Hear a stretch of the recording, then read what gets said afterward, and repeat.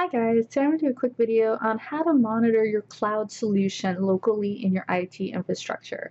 So if you have a hybrid environment where you have part of your servers running in a cloud solution like Amazon Web Services EC2, and some of it's running locally in your local infrastructure, but you want to monitor these servers in the cloud to make sure they're properly being serviced and properly up, the services are running, that the end user should be able to access the services they need, then just keep watching. I'll show you how to use Nagios and a specific Nagios plugin for monitoring cloud solutions.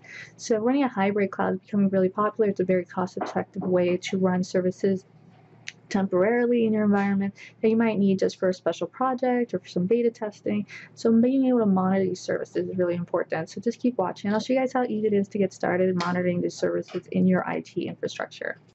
The first thing I do is I go into Amazon Web Services and I created an instance. You might already have instances running that you want to monitor. So I created a test instance for this demo here. So I'm just having that start up.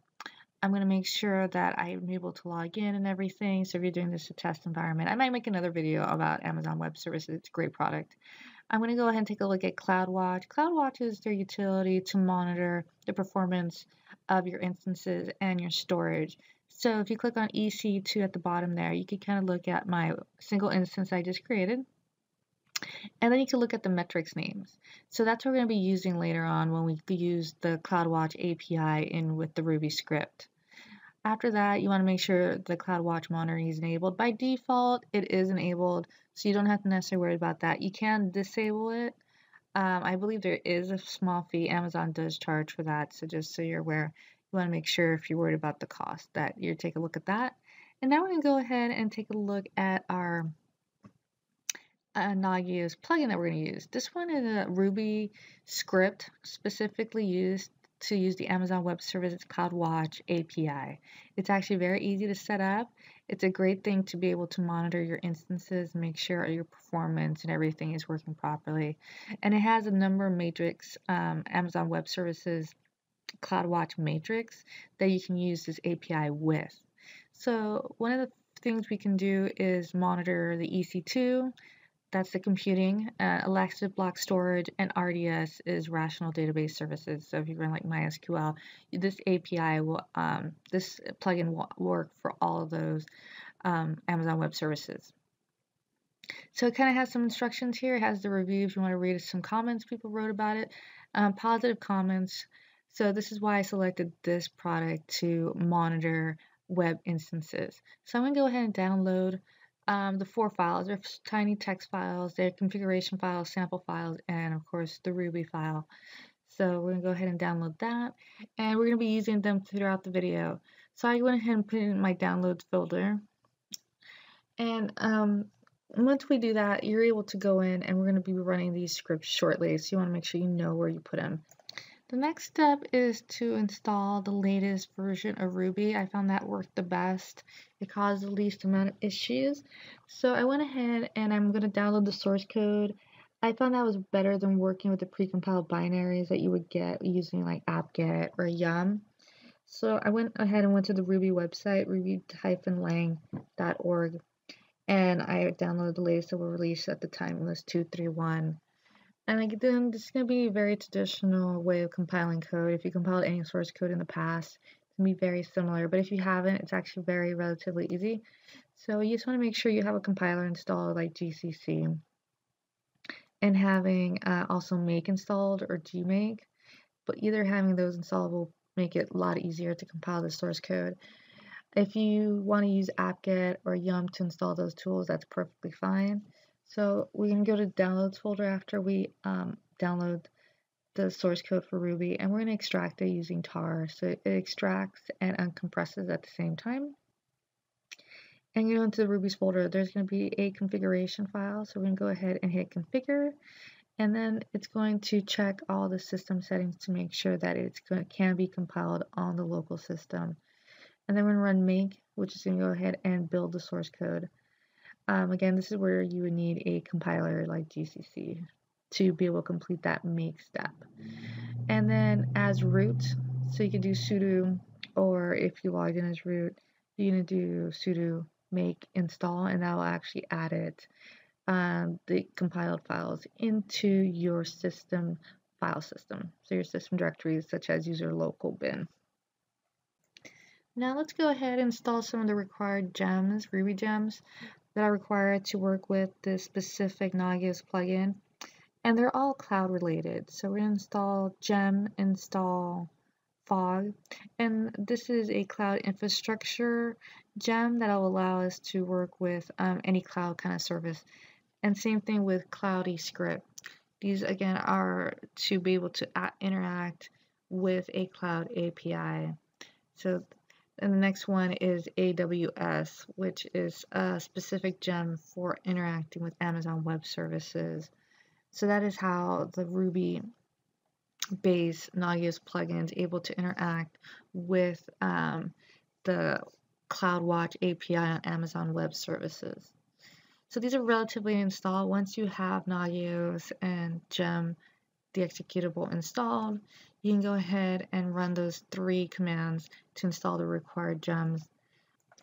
Next, I went ahead and did a gem update system and also a gem install rubygems-update. So these might be unnecessary steps, but I went ahead and did these steps and didn't have any issues configuring the Nagios plugin. So now we're going to go ahead and work with the scripts that we downloaded. The first one is the check file that Nagios will use to actually run the check command. So we're going to copy this over to our Nagios lib executable directory. So I'm copying it over. This is the Ruby file. So cloud check watch, and then depending on if you compiled Nagios from source code or install the precompiled binaries, that path might be slightly different. So I'll put some alternate path in the comments below if that user local Nagios libexec is not there. So once we copy it over, if you go over to that directory, you notice all the check commands that Nagios uses to monitor the different services are listed there. So they're all green, which just denotes it as it has the execute bit set. So I'm going to go ahead and check the permissions, check the file ownership, make sure it matches the other check files just to make sure there's no problems. You can encounter very basic issues when permissions or file ownerships is not set correctly. So I just always take the time to make sure the file and the permission settings are set correctly. Once that's done, go ahead and log into Amazon Web Services and click on IAM, which is Identity Access Manager. And I'm going to create a user.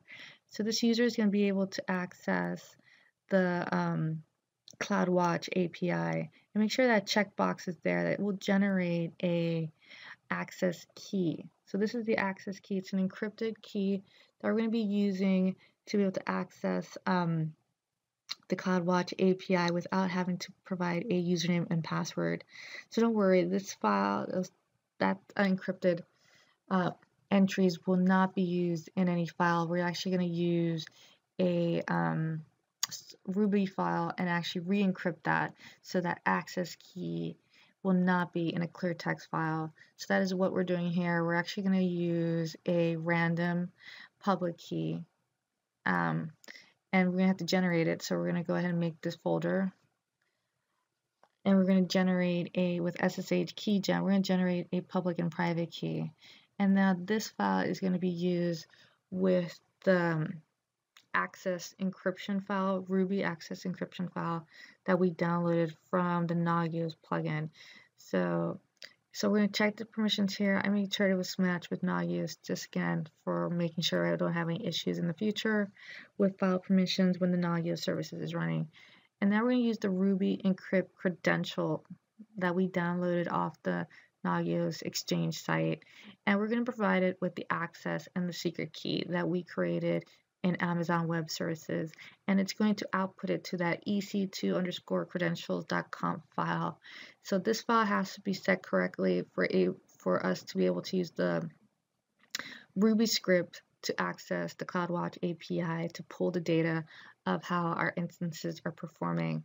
So we're going to go ahead and run that command, and it's going to create that file, and this is the encryption of the access key and the access ID from what we generated. So again, it's not exactly what we downloaded from Amazon Web Services, but an encrypted version of it. Now we're going to go over to user local Nagios, and I'm going to create a credentials folder in there. And this is where I'm just going to store that encrypted access key and access ID.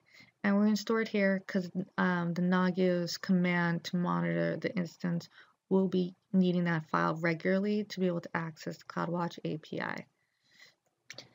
Now you have to be sure to check the user you created in Amazon Web Services has the permissions to pull the data you need from CloudWatch. So I'm going to attach a policy to the user that we're going to be using to pull the CloudWatch data with the API. So to be able to attach the policy, now we should be able to run the check CloudWatch status Ruby file and pull the data. So you see how I returned the value there. And that is because that user had access, the user that's associated with the access ID and the access key that I pulled from Amazon Web Services. Now it's just the simple step of configuring the Nagios files. So if we go into our user local Nagios etc objects files, this is where our hosts are defined and our commands are defined. So the first thing I'm going to do, I'm going to use one of the pre-existing configuration files for our host. I'm going to copy it so it's less editing. So I'm going to use, in this case, localhost.conf and create an amazonhost.conf file. I'm going to go in and edit that. So I'm going to remove most of the services, the groups, and that are listed, and of course modify the defined host.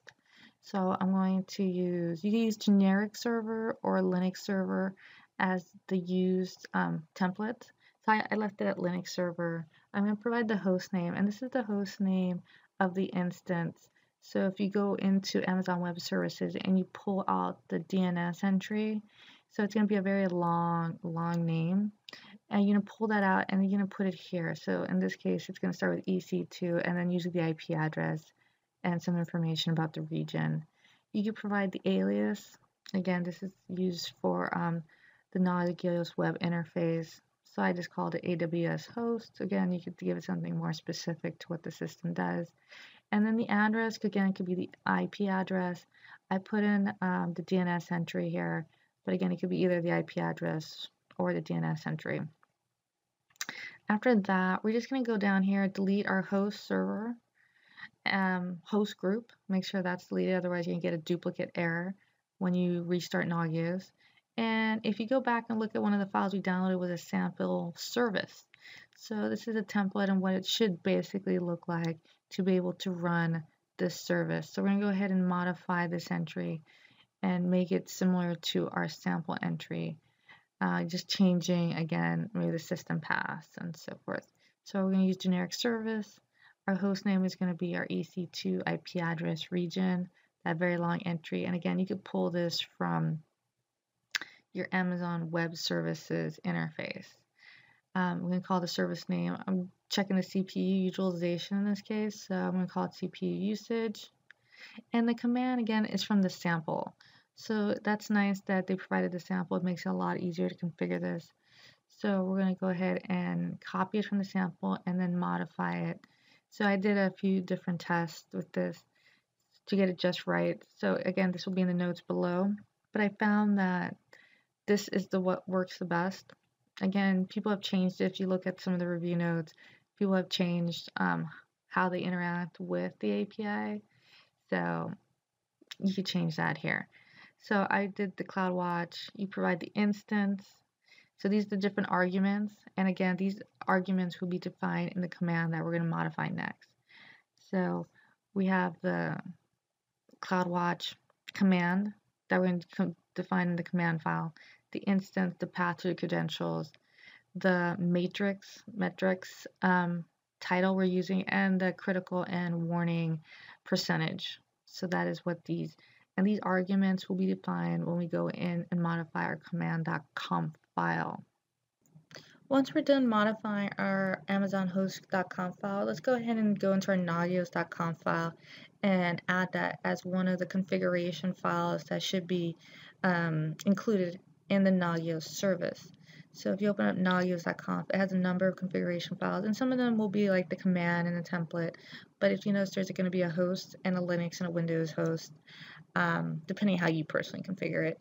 but there will be a section for hosts. So I'm going to go ahead and add a new section for Amazon Web Services right next to that. And it's going to be for our Amazon Web Services instances. So again, it's going to be a very similar system path. Cut and paste that, and Amazon host. So this is the same file that we just modified. After that, let's go into our commands.conf file, and we're going to go ahead and we're going to go ahead and add a new command, and that's the check cloud command. And if you notice, if you look closely, all the commands are associated with what was located in that lib executable directory. So we're just going to add our check_CloudWatch_status. And this is going to look very similar to what was on the command line. So Ruby options, rubygems, Ruby, the path to Ruby, the path to our Ruby script, and then the arguments. So we're going to do the address, the host address, and then our arguments that we specified in the host file. So that's where they're going to be called right here. We're going to restart Nagios. If everything's working correctly, you should be able to go to your Nagios web interface and see our new host listed there. So there we have our EC2 instance. You notice it's up. To be able to ping, by the way, you should open up your security group in Amazon Web Services to allow ICMP traffic, and then you should be able to get that ping to be green in your Nagios web interface. But if you click on the host, you'll notice our CPU usage service is now listing, and it's listing successfully our CloudWatch metrics information about CPU utilization. So once you do that, you know you have successfully configured your Nagios monitoring of your Amazon Web Services instances. And again, we could do the same steps again for any of the Amazon Web Services metrics options. Thanks for watching, guys. I hope this is helpful. I hope you get the most out of your cloud solution by monitoring and make sure your services are up for your end users. Other than that, I'll see you guys next time, and subscribe to get updates. Bye, guys.